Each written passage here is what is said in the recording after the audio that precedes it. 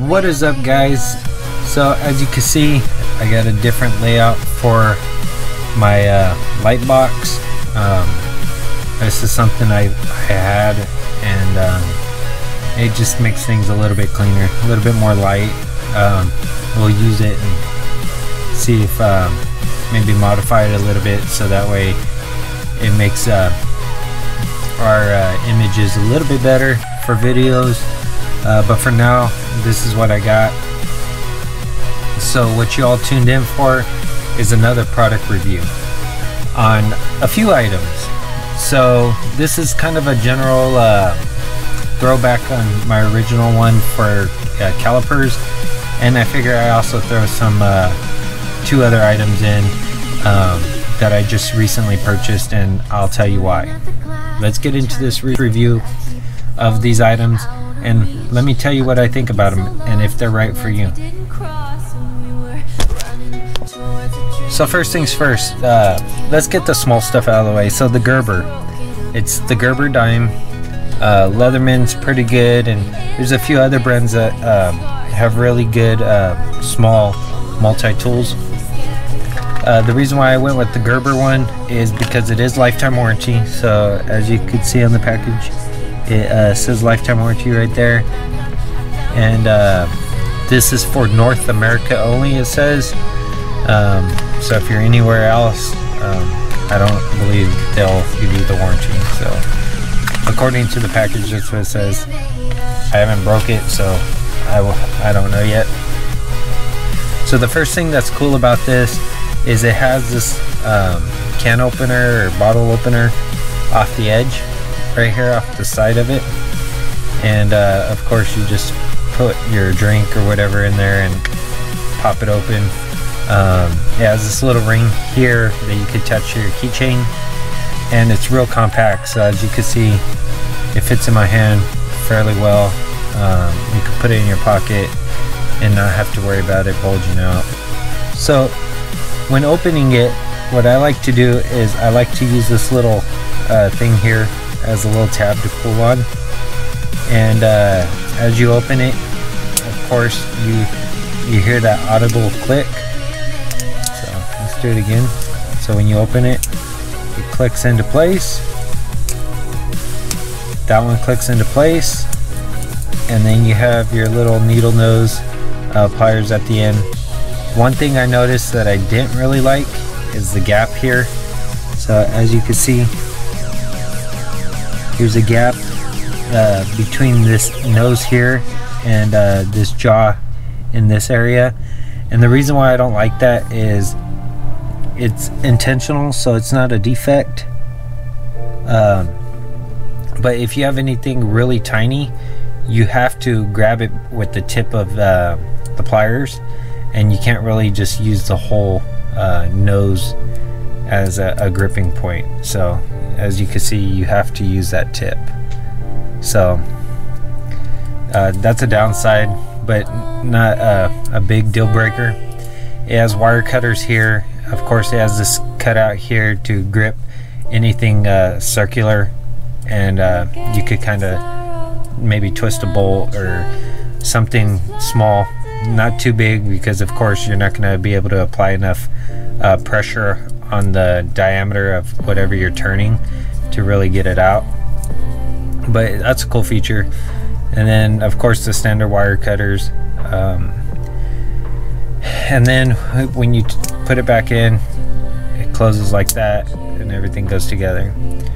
So when you first open it on the Gerber side, you'll notice you have this little tool here. It's like a little blade. I'm not sure exactly what all these blades are for, but this could be if you're camping or whatever and you go fishing, you could cut the fish open from the rear all the way to the front, or if you're dressing a deer, you could cut into, or any type of animal, you could cut into the bottom and work your way up the stomach. If you're an outdoors person, it's kind of tiny, but it can do the job.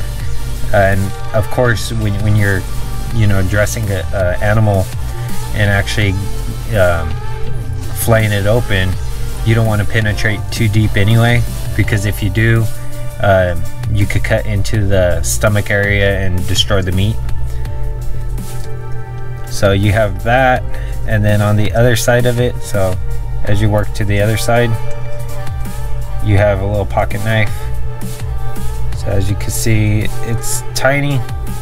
It's about, compared to my pinky, it's not too big.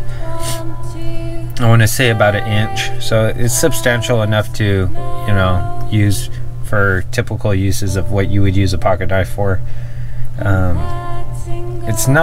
It's sharp, but not very sharp, so you would have to sharpen that. I wouldn't say it's extremely sharp, but it will cut through stuff. And then on this side, so where it says dime, you pull out your clippers, so you have little scissors. These work really well, so they're not loose, so there's no play in the joint area. They have this little spring rod here that gives it feedback, so that's on that side. And then across from it, you have 2 items here. You have a little file for like your nails or whatever, and then on this side,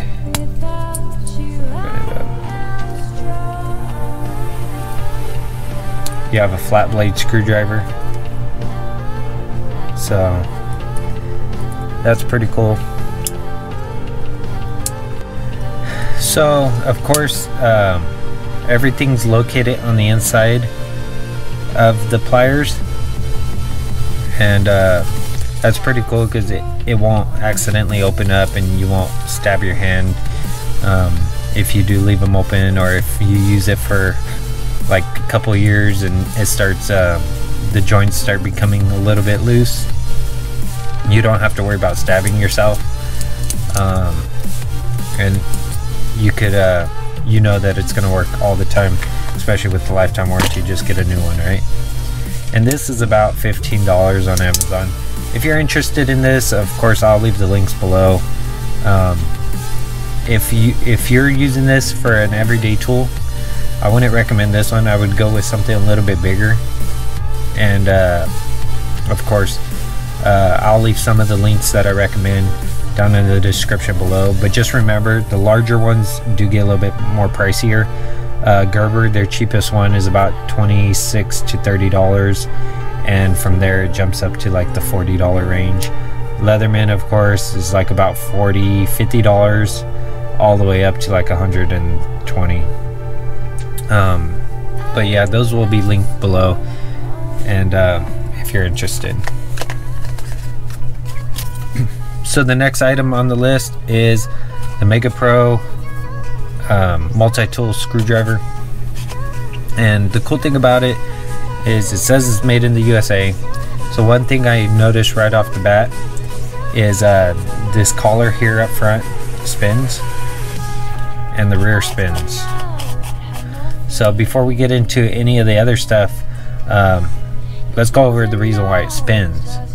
So when you're using the screwdriver in a manner where you're holding this for to keep everything steady, you know, this is spinning in your hands usually, right?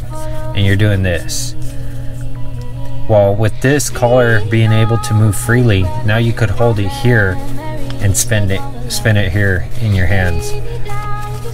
So that way you don't wear the finish off, or it don't slide in your hands and create blisters if you have sensitive skin. And then also the back rotates, so that way when it's in your palm, it spins freely. So you could sit there and do that. So as you spin it, it spins in your palm. So you grip it here, twist, let go, and allow it to spin back.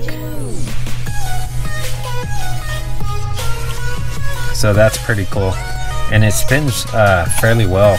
So this tool on Amazon has really good reviews. I'm not a fan of the colors, like, it's okay, but I wish they did it maybe in black or something, or offer different colors. But you know, it's a tool, it's gonna get dirty. And also, I'm not a fan of the plastic housing. I wish they added some grip in here, some recessed silicone grip in this area instead of these little plastic dimples, only so that way it feels like it's a more of a quality product and something that feels a little bit better in the hand. But it's a multi-tool, so not many go to the extent of that unless you're gonna spend like 40 bucks. I believe this one was only $18. I'll leave it in the description below if you're interested. And when you pull this out, of course, you're greeted with all the bits. And this is where it's rotating, so it's pretty cool. At first, I thought that this would be a weak point, but as you can see, it spins freely, and it's really has a really good fit in there, so it's not going to pull out. So let's give an overview of it.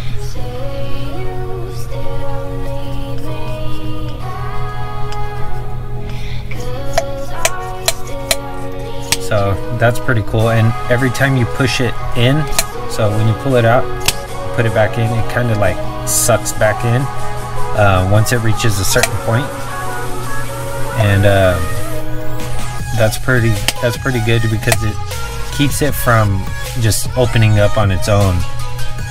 And I think it's because there may be a recess on this area, because as soon as you hit a certain point in the screwdriver, it sucked it back in. So I think it's somewhere in here. There's probably a little detent or something that allows it to push or cam past a certain point, sucking this butt in.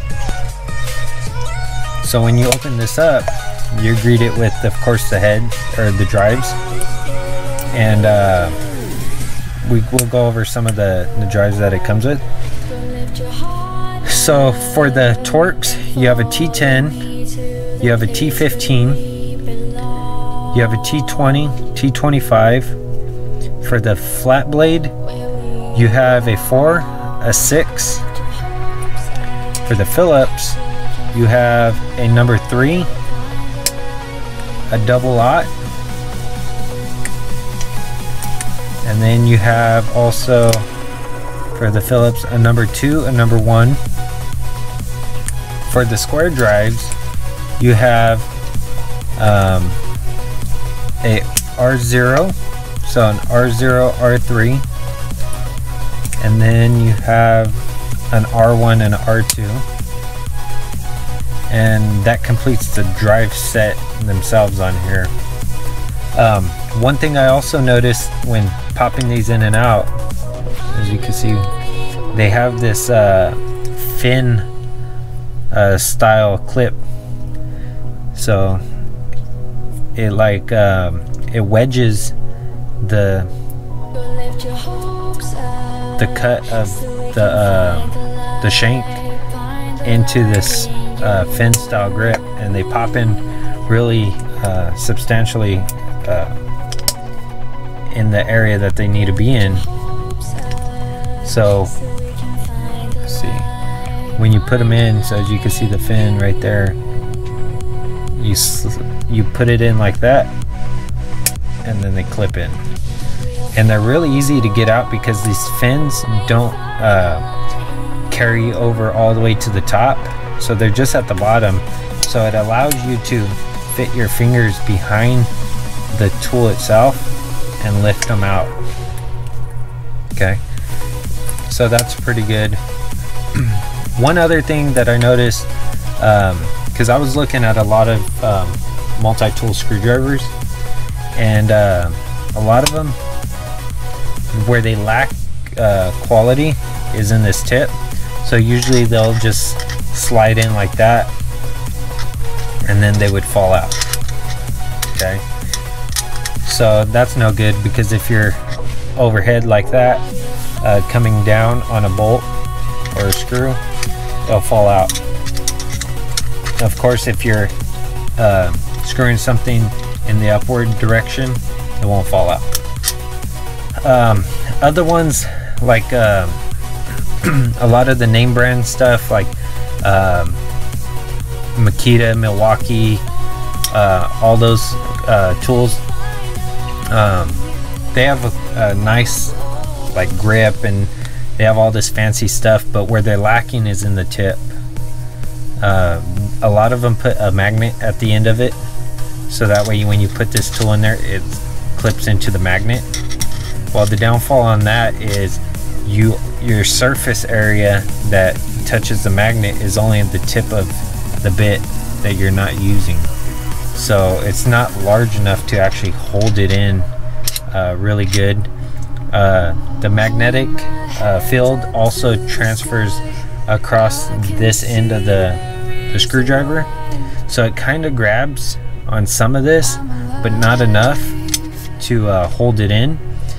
And the reason for that is because the magnet's not large enough to transfer all its power through the head of the driver itself. The cool thing about this one, the Megapro, is it has this little ball bearing detent. So of course when you put this in, it clips in, so you can hear it click. So it takes a little effort to push it in, but not too much, but enough to know that it's not going to fall out. So it clicks in. To pull it out, you just pull straight out, and you have to apply a little bit of pressure, and it pops out perfectly.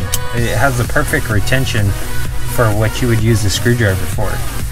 So all in all, this is a good buy. 18 bucks. It has most of the bits you're gonna need at your job or around the house. So this is definitely a thumbs up. I would definitely recommend this screwdriver, and that's why I bought it after doing all this research on what's the best bang for the buck, and here you have it. So this is the main reason why I wanted to post this video, was on these calipers. Of course, I have the iGaging regular calipers, the 6-inch that I had from the previous video. I'll link that in the description below if you're interested in watching these versus the mid-Toyos. And of course, let's just do a brief rundown on these. So you get the power up, you have the standard readout here, and you have the fractional readout, so up to 128 in fractions, and then you have the millimeters, which displays a large display. You have a 0, and let's go over the way you make sure that you got good calipers. So some of the things to check, not all the things to check, but some of them, is you want to check the jaw. So make sure that this line here has no gap in it. If there's a gap, that means that this face is not touching the opposite face, and they may not be parallel, so keep that in mind. Also the jaw up here, make sure there's no gap in there. And another test that you can run is, so you zero it out, of course you clean your jaws, close it, zero it out, and move it back and forth at a pretty quick speed. And usually the cheaper ones, so these ones I think were only like 30 bucks, 28 bucks, something like that. But the cheaper ones will usually lose its place. So when you do it in a manner like that, usually get the readout, and then by the time you go to zero them out at the close point, this will read like, you know, 10 thousandths over, or 30 thousandths over, so it'll lose its calibration in the position it was supposed to be at. These ones, as you can see, have no issue. Also, another thing to look at is the ones I like have a little bar across here, and like the mid-Toyos, and it has 2 screws and another bar across the back, and that's to hold your depth gauge bar in place so it doesn't flop out. And these ones in particular, iGaging in general, have it's like a flat, it's like a flush mount screw, but it's a Phillips, and the head's large enough to overlap this to kind of keep it in place. It works, it does the job. The Minta Toyos have slot side to side, so that's not a big concern. It just, to me, having that bar across gives me a little bit extra peace of mind, and it doesn't matter for the price. Can't complain. $200 calipers versus, you know, $30 calipers. It's definitely a good deal. So as you can see, these have a large readout. They have other ones like the Nikos. I believe they're called Nikos or Nikos. And the reason why I didn't get those have a lot of reviews on them, but the readout here is weird. So you got two large numbers, so your first two numbers here are large, just like this. So you'll have the 1 1, and then the next digits will be really tiny. And the reason for that is because they have fractional as well, so the fractions are actually using the same places as the first readout, or the last digit readout. And so as you can see, you have the readout here, but when you go into fraction on these ones, it gives you a whole row of smaller numbers here for the fractional side of it.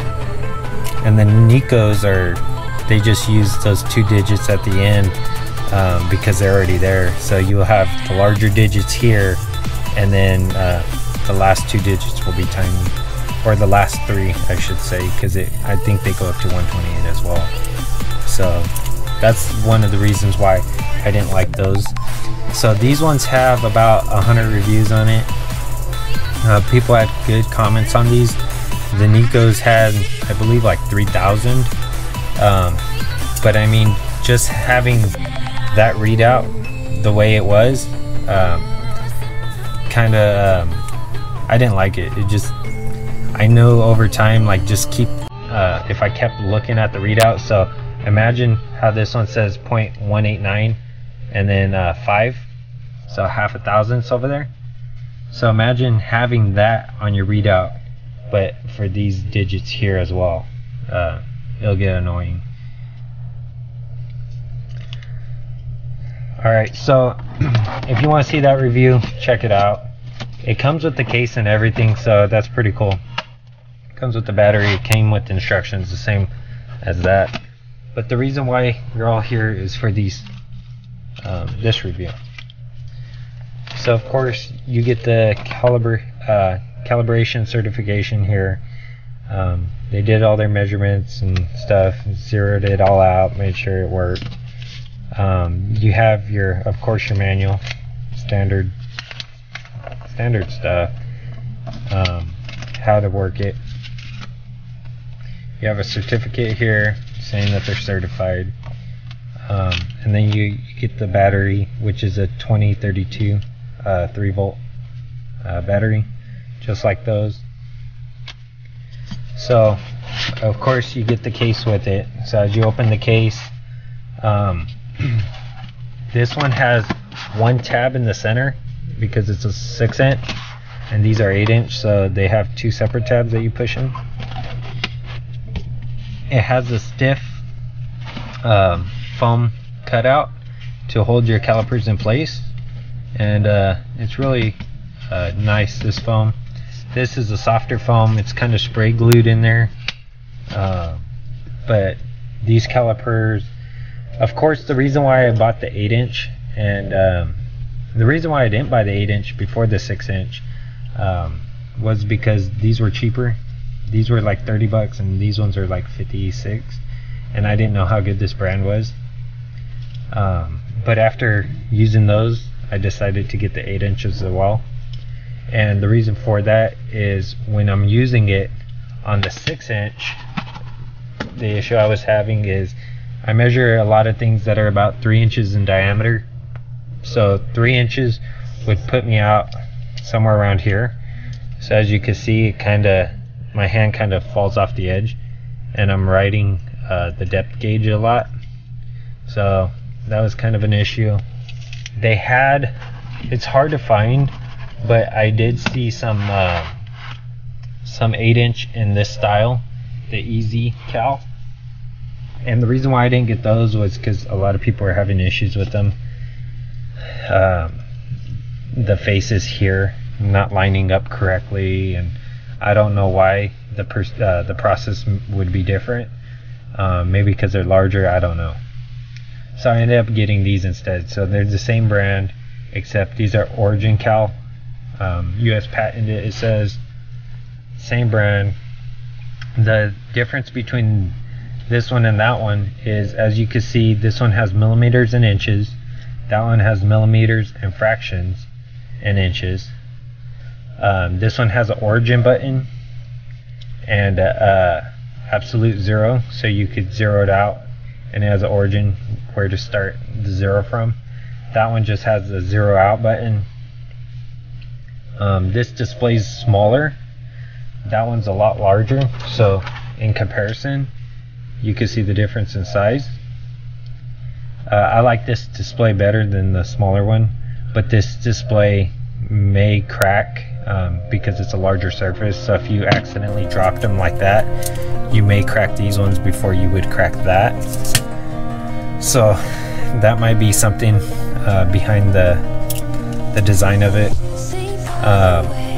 If you get the 6-inch in the Origin Cal version, you can get it in fractional. They do have an option. This is IP54 rated, and so is this one, so that's the same. When you turn it on, of course you greet it with the standard layout. So I don't know if you can see that. So of course you greet it with that layout, and it reads pretty smooth. I checked the jaws to make sure that there was no gap in there, and there's no gap here. That was all fine. I made sure my screw to tighten it wasn't bent, and then I ran the speed test on it. So when you run it back and forth, it did zero out nicely. So as you can see, it zeroed out. Millimeters works, so that's pretty smooth.